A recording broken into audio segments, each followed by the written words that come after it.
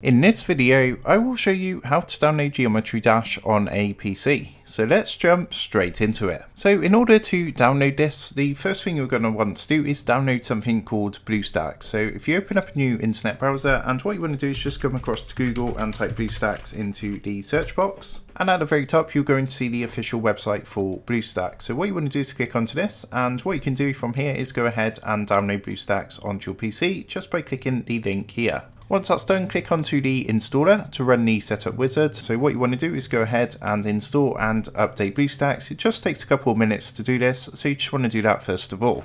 So once BlueStacks has downloaded, what you're going to want to do is open this up on your system, and you're going to get a screen like this. Now what you're going to want to do from here is come up to the search box at the top and search for Geometry Dash in the search box. So as you can see, we've got all the different versions. You've got the light version, Geometry Dash, the normal version. What I'm going to do is go for the light version. So you just want to click onto the one that you want to go for, and then just press onto the install in app player button. So as you can see, this is just going to take a minute or two to run through and install. The game is only about 60 megabytes, so it shouldn't take too long to install, dependent on your internet connection. So once the game has finished installing, what it's going to do is actually load this up automatically. So as you can see, this is just loading through now. It's finished installing, so it just takes a minute or two to load through.